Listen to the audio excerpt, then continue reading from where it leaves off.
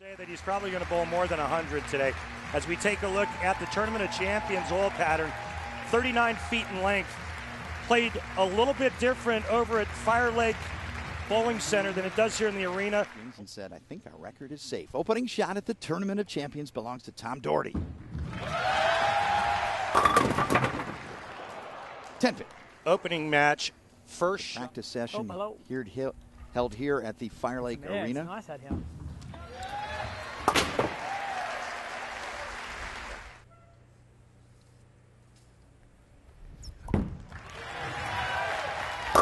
Big move on the back end. Strike 4, Tackett. First crack to the left lane for Tackett. And similar result, a flat 10. Most talented player.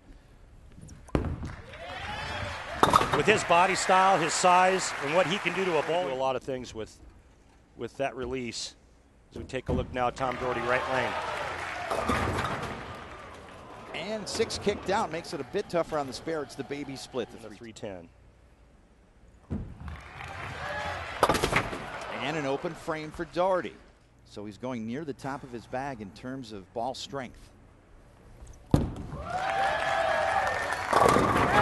Mixing strike for Daugherty.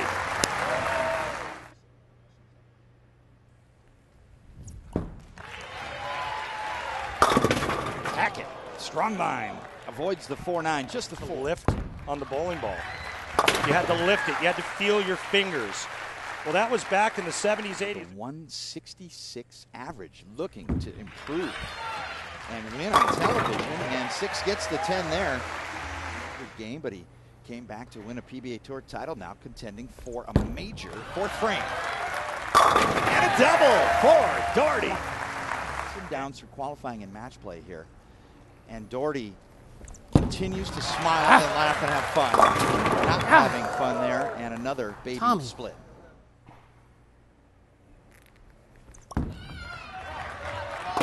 And missed him twice. Kidding me. Given an opportunity, can he step on the gas? 5th frame. Powerful strike. E.J. Tackett recently went to 6-pin lead opening match at the Tournament of Champions. Mixing strike. That's a confidence builder for Tackett. 6th frame for Daugherty. Little tight, crumbles the 4-9. Got a ball. Key shot for Daugherty. 7th frame needs a double. Come on, baby. The 7. It's early. Let's go. Working. Everyone at Oak Lanes in Huntington, Indiana, cheering him on. Wide path drives him straight back. In this environment, trying to learn how it reacts him and how it reacts to that ball. 8th frame. 6 around the 10. Well, the players are so deep into that ball. 10-pin conversion and a good way to do it. He really. Tom Daugherty's heart rate from 74 doubling.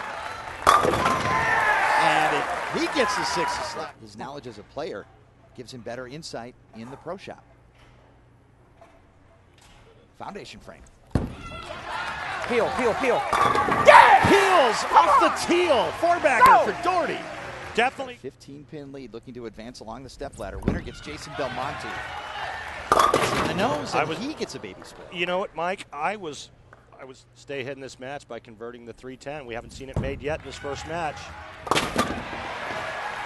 Rolls the wrist over. Internalize what he needs to do, but he still has fun while he does it. Yeah.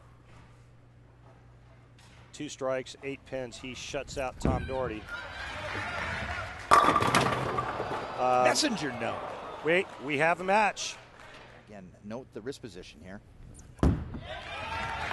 Just straighten out that ball and pick up that 10-pin.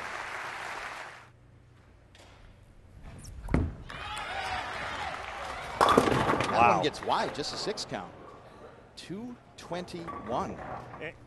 Couple of open frames, but Daugherty, with 6 of 7 strikes, puts himself in a position to advance.